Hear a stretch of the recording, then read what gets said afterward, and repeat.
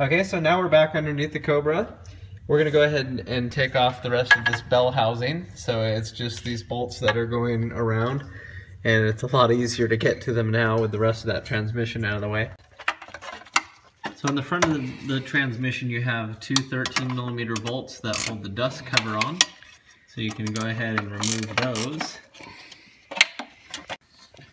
Okay, so with the dust shield bolts out of the front and all of the bolts around the bell housing out, we can remove it. The two bolts, not at the very top, but the next ones down, are the longer bolts, and then the rest of them are all the same size. Okay, go ahead and drop that down. So next you'll drop down the dust shield. As long as it's off of the dowels that are on the side, there's two dowel pins on each side, then that dust shield can just come right down. Now in the front crank pulley of the car, you can put a 14mm hex and then a breaker bar to hold this in place. Then come back here and remove these 13mm bolts for the pressure plate, and the same when it's time to remove the flywheel bolts. Next we're going to remove the pressure plate, and so to do that you have 6 of these 13mm bolts. Be careful with this because it is heavy. It is sitting on here on little dowel pins, so it does stay on okay, but once you get those bolts off it can fall down on you, so just be very careful about that.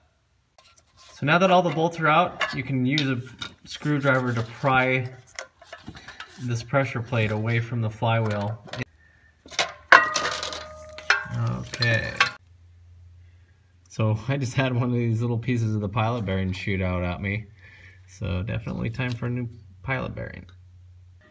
Now in this project we did not take the flywheel to be resurfaced. This is a pretty low mileage car, didn't have a lot of wear on it. It is something that we still would recommend doing though, if you're going to be changing the clutch out. And so you can have it resurfaced, take it to a shop and ask them to turn it or have it machined. They'll know what you're talking about. And in this video we just didn't do that. So once again you can take this 14mm hex and put it in the front of the crankshaft and hold that still while you break the flywheel bolts loose. They're going to be 17mm and there's 8 of them on the Cobra and Mach 1.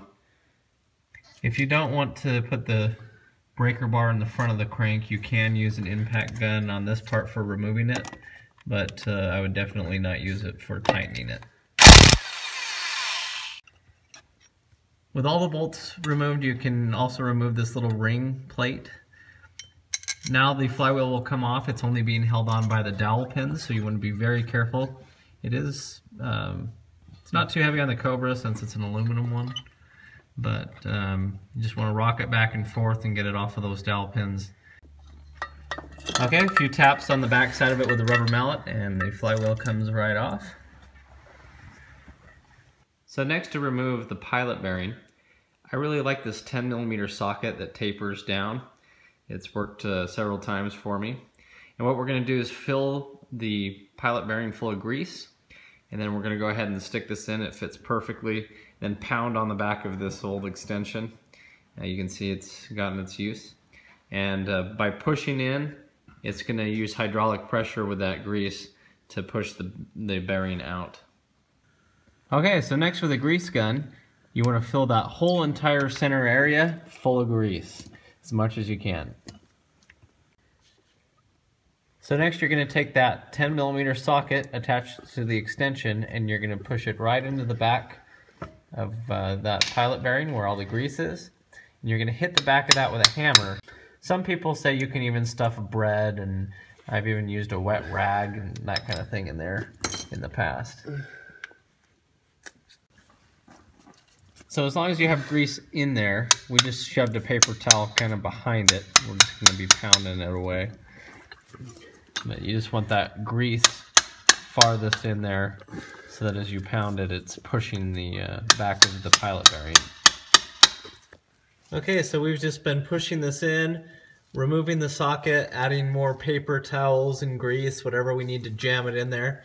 And the key with these is to just not use a small hammer.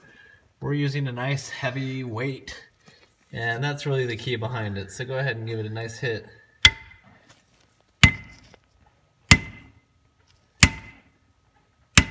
There, it's coming out. Keep going.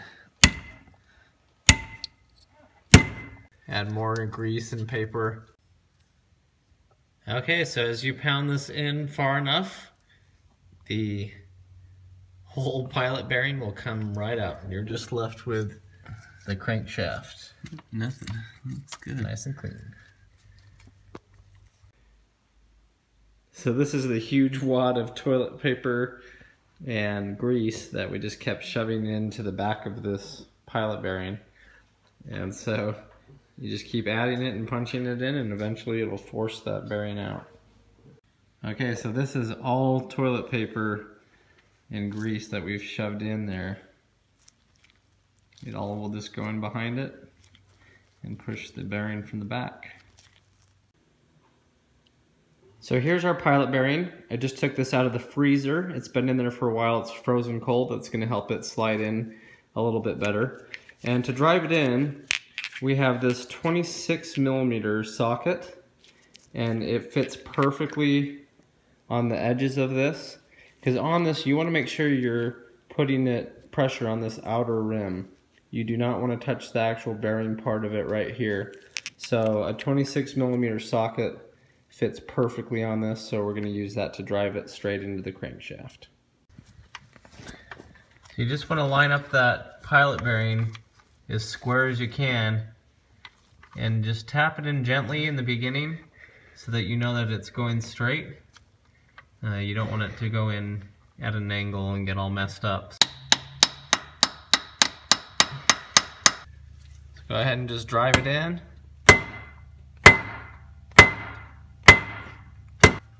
Okay, right there. You can hear it and kind of feel it bottom out. When it's all said and done, there will be a small lip right here that you can feel it. So basically you just want to make sure that it's in there good and straight, and you know, you'll hear it as it's bottoming out against the crankshaft. Okay, so as we're lifting the flywheel back on, you're going to want to spin it until all the holes line up. And that looks pretty good right there, but you can get it pretty close and you can still have one or two of those bolts off, because these holes aren't all perfectly spaced. So with the flywheel up, now replace that other small little disc that goes on the front of the flywheel. And right now we're just going to run in 2 of these flywheel bolts to hold everything on. But after that, we're going to put Loctite on our flywheel bolts, and we're going to start running them in, doing the star pattern. So go ahead and put some Loctite on each of those, and run them all in. And we're going to tighten them down, crisscross pattern.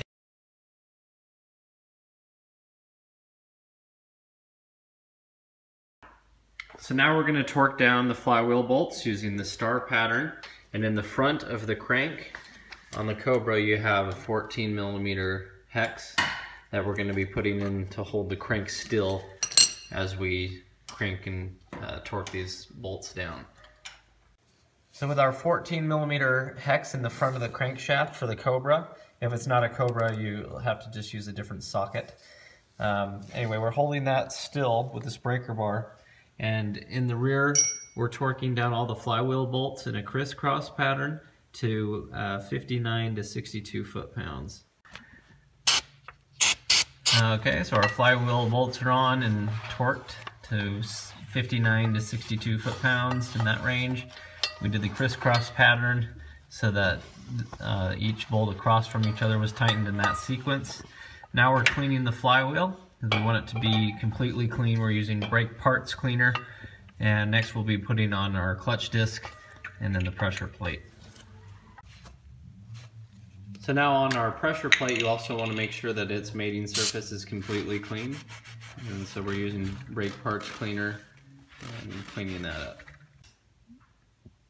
So when you're looking at your clutch disc, you'll notice it's completely flat on one side and it comes out right here on the other side. So this is the side that's facing outward. Sometimes it'll show flywheel side and there's a sticker on it saying which side, but this one didn't even have that. So just remember the flat side goes flat against the flywheel. So we're gonna go ahead and lift this up here, and we're using our clutch alignment tool that came with the kit. And be careful with those because I've actually had them come before and it's been too big to even go into the pilot bearing. So we're using our alignment tool here. And we're just pushing it flush in there. There we are. So you can see the alignment tool mimics the input shaft of the transmission. And so it has the splines on it, but you're pushing that in order to keep everything centered. So while holding the clutch disc in here like this, we lifted our pressure plate up, and you want to line it up just how it came off, where you have dowel pins right here that are coming through, and then the bolts will go back into the old holes. So you have 3 total dowel pins on the flywheel, and that's what we're using to have the pressure plate mount against the flywheel. Okay, we're just tightening these down to 24 foot-pounds using the star pattern crisscross. It's not a lot of torque on those ones, but we did put Loctite on them as well. Okay, next you're just going to take that dust shield and hang it up on here, and we're putting it on the dowel pins on each side, as you can see there, and that's how it's hanging in place. Okay, so next we're going to go ahead and lift up our bell housing and set it up on top. Okay, so all of our bell housing bolts are on. We especially made sure up at the very top that we had that bracket in place for the bolt to go through and hold the O2 sensors where they need to go. So that bracket has been driven in correctly on each side, and the rest of our bell housing bolts are also in now. So now we're going to put grease on our clutch fork. So there's several places that we're going to want to grease this. We're going to want to put some grease on the actual forks here and here.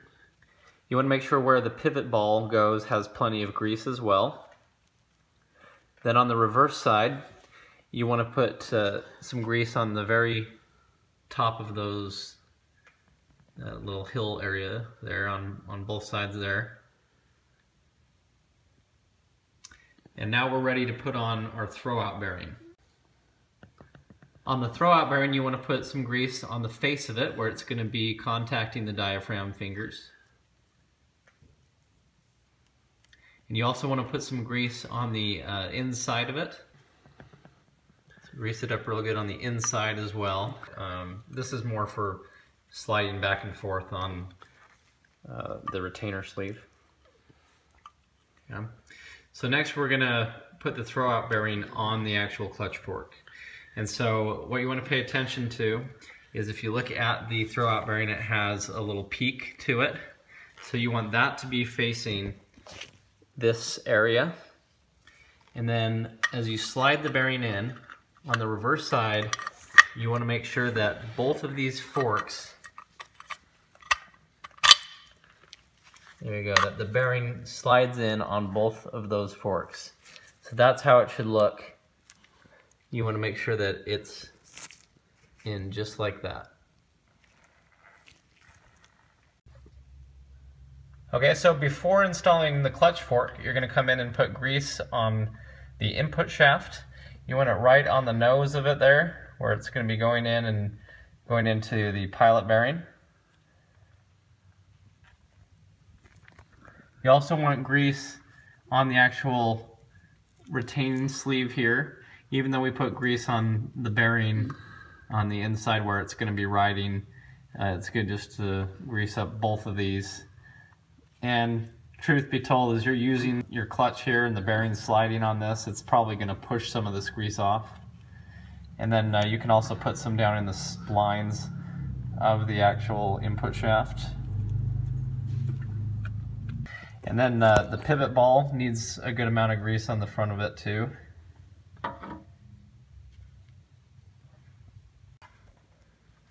Okay, so now you're ready to take your clutch fork with the throwout bearing installed and slide it over the retainer sleeve. And then you just want to make sure you get those two forks in there behind the pivot ball and push upward. There you go. Now your clutch fork is installed. Okay, we're going to go ahead and put some grease in on the splines on the actual clutch disc. Make sure you don't get it on the disc, so you don't want it to slip, but you just want to get a little bit of it there. It doesn't hurt to put it where the throwout bearing is going to be making contact to the pressure plate or the diaphragm fingers either. And we put it on the front of the throwout bearing anyway, so a little bit of grease doesn't hurt. Alright, so underneath the car, you want to line up the splines on your input shaft as closely as you can to how the clutch is situated up there. And you're just going to line it up, lift the transmission, and basically just put the transmission up in there. It's good to have a jack nearby so that once this is up and in there, you can put a floor jack to support the bottom of the transmission while you go to tighten all the bolts. But it's a lot easier on these T56 transmissions because the bell housing's already on. So we'll just lift it up, line it in, and tighten the bolts down. Okay, so we have the transmission back up and in. We've reconnected all of our 15mm bolts going around the side, and also we're doing that top bolt that was difficult to get to. So just like the way we took it out, we have the extension running towards the back, and it's all on there nice and tight. If you have a problem with the transmission lining up when you're trying to get it in, you can move the crankshaft left and right if you have that 14mm hex, as we did, and that can help line up those splines. You just want to slide it back up in here and tighten all those bolts down. Okay, so then you want to go back through and put your harness back into its connector holes here, and you just want to plug in everything back to where it was. Got that reverse solenoid switch up here at the top that you can plug it in from inside the car or here, either way. And then this other one right here in the back. I don't know if you can see that, but you just want to plug these back in. So then over here on the passenger side, you have a few more connections to make.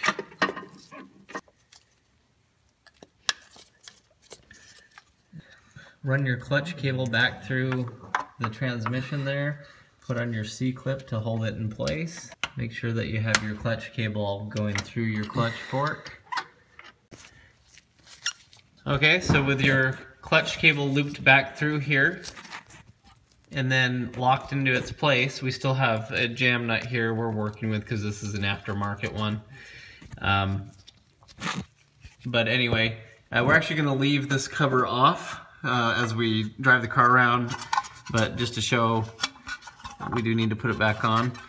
So you have the dust cover here that just slides over, and it's going to go back into that little channel there, and at the top you have this 3/8 inch screw right here, and that just goes into the top there to hold this dust shield in place. But yeah, we're going to have it off as we're adjusting this and driving it around. Next, we're going to lift the transmission up and reconnect our transmission cross-member bolts, 2 on each side. Alright, make sure that your transmission bolts are all tight here for that rear cross-member. Next, we're going to lift the drive shaft into place. So, with this, if you're trying to line it up to the rear wheels, you can remove this and twist it back and forth to get it lined up, but we're just going to be basically trying to line it up at the back wheels first. There we go. Okay, so our drive shaft is in right now, but we don't have it attached there at the back quite yet. We just have one bolt holding it in place. And what we're going to do next is put the exhaust back on. And once it's in place, then we'll lift the rear of the car in the air and put the drive shaft back on the same way we took it off.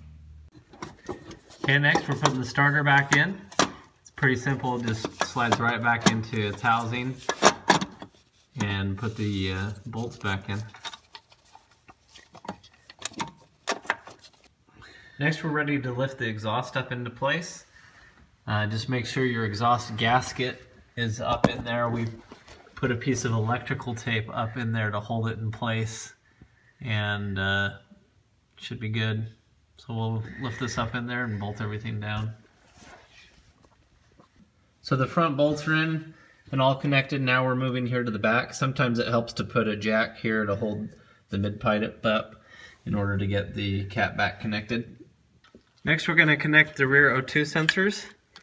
And so we're just plugging these back in.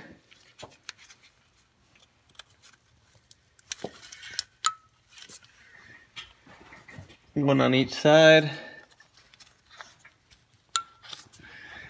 And then for the fronts, a little trick I like to use is to twist them counterclockwise so that the wires bind up the incorrect way, and then when you go to put them and screw them back into these holes, the wires should end up straight. So you don't want to just put these in and tighten it, or it'll kink all those wires. So I'm going to go ahead and turn it counterclockwise a few revolutions. Put it in, and then as it straightens out, your wires will be straight. Then take your 7/8 inch wrench and finish tightening these O2 sensors back down. Reconnect the front cross mount bar, two 15mm bolts on those. Those are the self-locking ones. So now we're going to go ahead and lift the front of the car in the air, remove the jack stands, and put them back on the back so we can reattach the drive shaft. Okay, so now we're just lining up our drive shaft and putting the bolts in one by one. And back to our old process here of pulling the e-brake up, tightening down a bolt, letting the e-brake down, spinning the wheels to spin the drive shaft for the next bolt, tightening down the next bolt, etc. So next we'll just be pouring 4 quarts of this Pennzoil Synchro Mesh into the top of the transmission here. So with the shifter removed, you can just pour it straight in that way. If you do want to make it messy, you can undo the fill plug on the side of the transmission and pump it up into the side, but this is a lot easier way. So inside the car, you want to run a nice silicone bead around the transmission where the shifter is going to mount. Okay, so lower your shifter into place. Also, I have a good friend of mine, Cobra Bob, makes a really nice shifter gasket. If you want to Google him, it's a nice silicone pre-cut one. Just a little shout out there. Just want to put on all the washers and the nuts for the shifter. They're 13mm. Alright, just tighten these all down. Next, install your rubber shift boot. Remember, in this case, we've removed it from its bezel, so this may be one piece on your car, but that's the next piece you want to put on.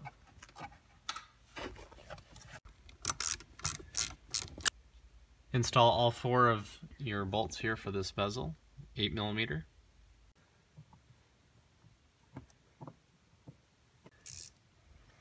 Alright, next connect the positive battery terminal. Tighten it down with that 8mm wrench. Now connect the negative terminal with the ground.